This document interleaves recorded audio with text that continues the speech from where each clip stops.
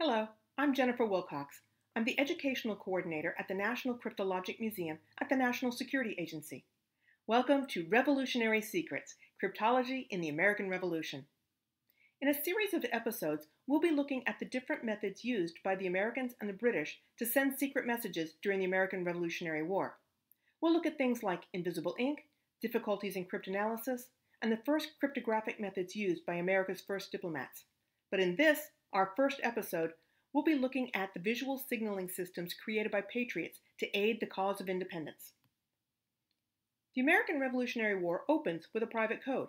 It was a simple system set up by Paul Revere and Colonel Connaught in Charleston, Massachusetts, just 2 days before Revere's famous ride. Revere was a member of a secret society, the Sons of Liberty. They sought to ease and eventually end British rule in the American colonies. Sometimes they pushed their agenda through disobedience, such as the Boston Tea Party. Other times through violence, such as the looting and hanging of the British commissioner who would enforce the reviled Stamp Act. So British authorities tried to contain this rebel group and its activities. One way was to apprehend the leaders of the Sons of Liberty, Samuel Adams and John Hancock. And another way was to confiscate their military supplies, which is exactly what they planned to do on April 18, 1775.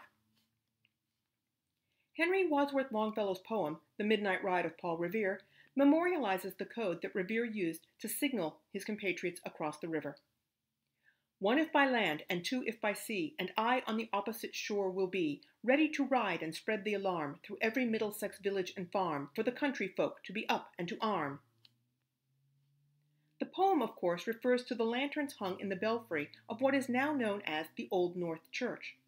The lights would indicate how the British were moving to Charleston, whether marching by land down the road or crossing the Charles River by boat. They chose the North Church because it was one of the highest points in Boston at the time and could be seen across the river. Also, the custodian of the church, Robert Newman, was known to Revere as a patriot, and he would have access to the church at any hour.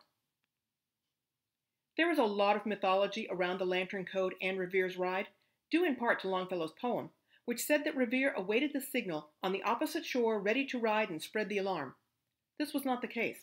Revere was in Boston on April 18, 1775, when he received orders to warn the Patriot leaders, Samuel Adams and John Hancock, as well as the militia in Concord, that the British planned to advance to Concord that night over the river.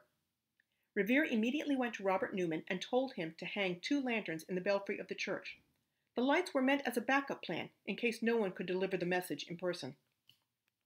However, Revere did manage to row quietly by the British ship HMS Somerset as it prepared to sail with its contingent of troops, and he arrived safely outside Charleston. There he met up with some local patriots and was assured the lanterns had been seen. Revere then borrowed a horse and made his way to Lexington to warn Adams and Hancock. Another messenger, William Dawes, was also sent to warn them. He rode by land through Boston Neck and arrived in Lexington about 30 minutes after Revere. They were both on their way to Concord to verify that the military stores had been moved and to rouse the Minutemen militia when they met up with a third rider, Samuel Prescott. When the 3 came across British officers guarding the road, they each went off in different directions. Dawes lost his horse and walked back to Lexington. Revere was captured and interrogated and then finally released. It was Prescott who escaped capture and warned the militia in Concord. It was the early warning of the patriotic rebels, due in part to the Lantern Code, that helped enable a colonial victory at Lexington and Concord. With knowledge that the British regulars were coming, the colonists pulled their militia forces together and successfully engaged the British at the North Bridge in Concord, with the shot heard round the world. The battles of Lexington and Concord may not have resulted in the success the British had hoped for, but it was only the beginning of a war that they had every reason to believe would end favorably. After all, they had the superior numbers, experience, and capabilities. Paul Revere's Lantern Code may be the most famous visual signaling system used in the American Revolution, but it was not the only one. In fact, my favorite was a unique signal system used by a member of the Culper spy ring. And that is what we'll be talking about in the second part of our episode on visual signals in the American Revolution. Try this revolutionary activity. Visual signals are used in everyday life as well as to send secret messages during conflicts. Write down as many visual signals as you can think of. Here are a few just to get started. Remember that the signal has to have a meaning. Now, challenge your friend to do the same. Who has more? What different methods have you each come up with? Have fun!